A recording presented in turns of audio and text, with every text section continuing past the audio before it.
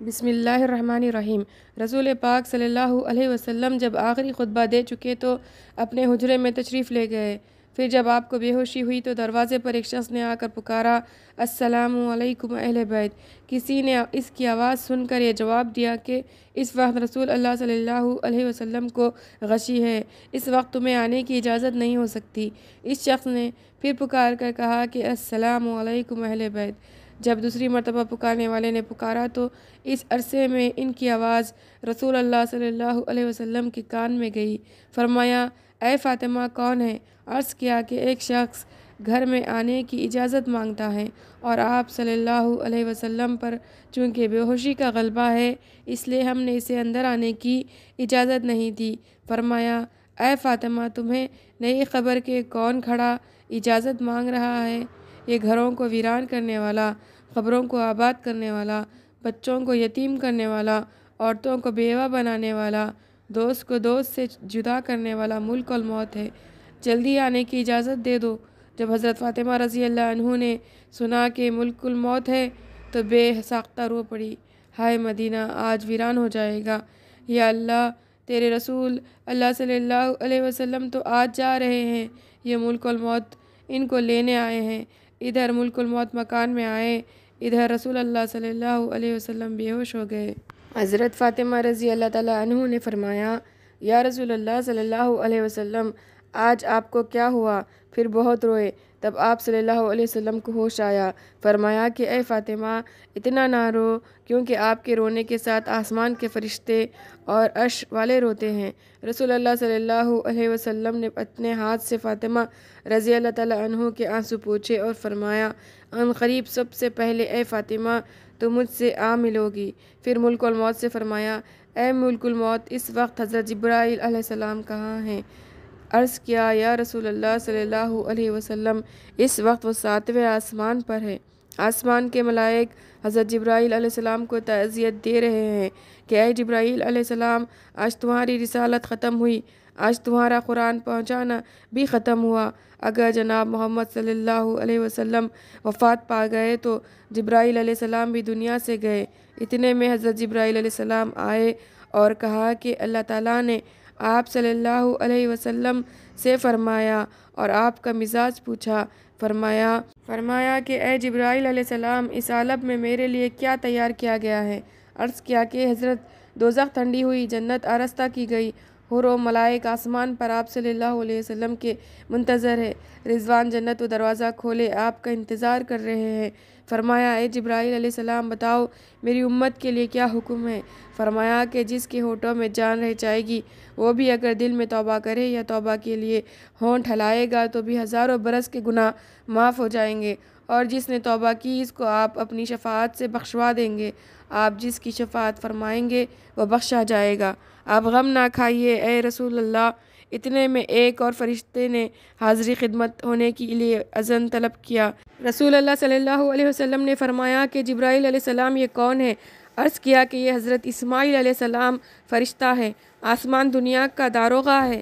جس دن سے اس نے آپ کو معراج کی شب میں دیکھا ہے آپ کے جمال کا عاشق ہوا ہے۔ آج اسے معلوم ہے کہ رسول اللہ صلی اللہ علیہ وسلم وفات پائیں گے۔ اس نے جناب باری میں عرض کیا کہ الہی مجھے ایک مرتبہ اپنے نبی پاک صلی اللہ علیہ وسلم کی زیارت ان کی زندگانی میں کرنے کا موقع عنایت فرمائیے۔ یہ فرشتہ رب العزت سے اذن لے کر حضور پاک صلی اللہ علیہ وسلم کی زیارت کرنے حاضر ہوا۔ پھر حضرت جبرائیل علیہ السلام نے عرض کیا کہ ملک الموت حاضر ہے۔ رسول اللہ صلی اللہ علیہ وسلم نے فرمایا کہ اے ملک الموت تم میری زیارت کرنے آئے ہو یا میری جان قبض کرنے آئے ہو؟ ملک الموت نے عرض کیا، مجھے خدائے پاک نے حکم دیا ہے کہ جو کچھ مرضی ہمارے رسول پاک صلی اللہ علیہ وسلم کی ہو ویسا ہی کرنا، اگر جناب کی مرضی نہیں ہے تو روح قبض نہ کرنا ورنہ زیارت کر کے چلے آنا۔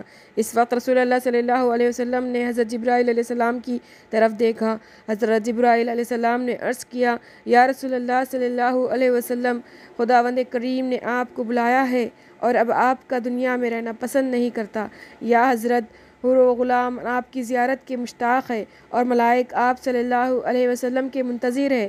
رسول اللہ صلی اللہ علیہ وسلم کو ثابت ہوا کہ اب اللہ کو یہی منظور ہے کہ دار فنا کو چھوڑ دوں اور دار بقا کو اختیار کروں۔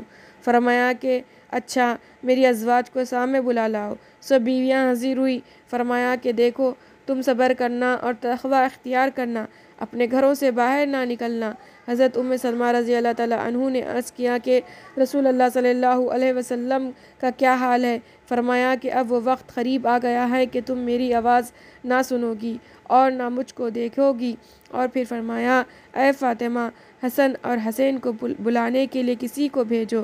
حضرت فاطمہ رضی اللہ تعالیٰ عنہ نے کسی آدمی کو بھیجا اور کہا کہ بہت جلد حسین کو بلا لاؤ، کیونکہ سید المرسلین صلی اللہ علیہ وسلم کی وفات کا وقت بہت قریب ہے۔ وہ شخص حضرت حسن اور حسین رضی اللہ تعالیٰ عنہ کو بلانے گیا اور کہا کہ جلدی چلو، تمہیں حضرت محمد صلی اللہ علیہ وسلم نے بلایا ہے۔ حضرت حسن رضی اللہ تعالیٰ عنہ نے فرمایا کہ اتنی جلدی کیوں ہے؟ کیا ہمارے نانا جان کا آخری وقت ہے؟ کیا آپ وفات فرمائے گئے؟ گھبرائے ہوئے حاضر ہوئے۔ رسول اللہ صلی اللہ علیہ وسلم نے ان کو اپنے پاس بٹھا کر ان کے سروں پر ہاتھ پھیر کر فرمایا کہ میری امت کے ظالم تم پر ظلم کریں گے۔ حضرت فاطمہ رضی اللہ تعالیٰ عنہ نے عرض کیا کہ حضرت اگر ان پر ظلم ہوگا تو یہ آپ صلی اللہ علیہ وسلم کے بعد کس کو کہیں گے؟ رسول اللہ صلی اللہ علیہ وسلم نے فرمایا کہ اللہ کافی ہے۔ حضرت حسن رضی اللہ تعالیٰ اور حضرت حسین رضی اللہ تعالیٰ عنہ آپ کی وفات کی باتیں سن کر رونے لگے۔ ان کی آواز سے جو مجموعہ صاحب کرام رضوان اللہ تعالیٰ علیہم اجمعین کا حجرہ شریف کے چاروں طرف جمع تھے، رونے لگے۔ اے جبرائیل علیہ السلام، رسول اللہ صلی اللہ علیہ وسلم کے بعد آپ کی امت کا کون رکھوالی ہوگا؟ یہ سن کر آپ صلی اللہ علیہ وسلم بھی روئے۔ حضرت سلمہ رضی اللہ تعالیٰ عنہ نے کہا کہ رسول اللہ صلی اللہ علیہ وسلم تو ہر صورت میں اچھی جگہ تشریف لے جاتے ہیں، آپ صلی اللہ علیہ وسلم کیوں روتے ہیں؟ فرمایا کہ میں اپنی امت سے جدائی کے صدمے میں روتا ہوں۔ جب صحابہ کے رونے کی آوازیں بلند ہوئی تو تب فرمایا کہ اے علی، میرے حجرے کا پردہ اٹھاؤ، میں ایک آخری نظر اپنی امت کو دیکھ لوں۔ حضرت علی رضی اللہ تعالیٰ عنہ نے پردہ اٹھایا اور صحابہ کو پاس بلایا۔ جب وہ دیوانوں کی طرح رونے لگے، سب فرمایا کہ اے مصیبت زدہ لوگو، صبر کرو، میں جانتا ہوں کہ تمہارے لیے حوض کوثر اور جنت آرستہ کراتا ہوں، تم سب سے پہلے جنت میں جاؤ گے، تم سے پہلے کوئی امت جنت میں نہ جائے گی۔ اے میری امت، دین اسلام پر قائم رہنا اور قرآن کو اپنا امام بنانا۔ اے اللہ، میں نے تیرا پیغام پہنچا دیا۔ یہ فرماتے فرماتے رسول اللہ صلی اللہ علیہ وسلم کی آنکھیں بند ہو گئی اور ماتھے پر پسینہ آیا، بے ہوشی طاری ہو گئی۔ حضرت علی رضی اللہ تعالیٰ عنہ نے صحابہ کو اشارے سے رخصت کیا، صحابہ باہر چلے گئے۔ حضرت فاطمہ رضی اللہ تعالیٰ عنہ نے عرض کیا کہ یا رسول اللہ صلی اللہ علیہ وسلم، میں حشر کے دن آپ کو کہاں ڈھونڈوں؟ فرمایا کہ لوح حمد کے نیچے۔ عرض کیا کہ اگر وہاں پر رسول اللہ صلی اللہ علیہ وسلم سے ملاقات نہ ہوئی، فرمایا کہ حوض کوثر پر۔ اگر وہاں بھی نہ ہوئی تب میزان عدالت کے پاس، جہاں امت کے اعمال تولے جائیں گے، نہیں تو پل صراط پر میں جہنم کے کنارے پر کھڑا امت کی سلامت گزر جانے کی دعا کرتا رہوں گا۔ جب رسول اللہ صلی اللہ علیہ وسلم سب کی وصیت سے فارغ ہوئے، فرمایا کہ اے ملک الموت، مجھے اپنے رب کی ملاقات کا شوق ہے، اب تم جس کام کے لیے آئے ہو وہ کام کرو۔ رسول اللہ صلی اللہ علیہ وسلم نے روح قبض کرنے کی اجازت مرحمت فرمائی۔ ملک الموت نے روح قبض کرنا شروع کی۔ موت کی تکلیف سے رسول اللہ صلی اللہ علیہ وسلم کی پیشانی پر پسینہ آیا، سکرات کی تکلیف شروع ہوئی۔ فرمایا، اے اللہ، موت کی بڑی سخت تکلیف ہے، الہی تو ہی موت کی تکلیف آسان کرے گا۔ مٹی کے پیالے میں پانی بھروا کر رکھو۔ موت کی گھبراہٹ میں گھڑی گھڑی پانی میں ہاتھ ڈالتے وہ ہاتھ منہ پہ پھیرتے اور فرماتے، اے اللہ، مجھے اپنے پاس بلا لو۔ فاطمہ رضی اللہ تعالیٰ عنہ نے کہا کہ یا حضرت، آج آپ کو بہت تکلیف ہے۔ فرمایا، اے فاطمہ، جب میرا انتقال ہو جائے تو کہنا ان اللہ و انا الیہ راجعون۔ پھر آپ صلی اللہ علیہ وسلم کو نزا کی تکلیف زیادہ ہوئی تو حضرت جبرائیل علیہ السلام روئے اور اپنا منہ پھیر لیا۔ رسول اللہ صلی اللہ علیہ وسلم نے فرمایا، لوگو دیکھو، نماز کی حفاظت کرنا۔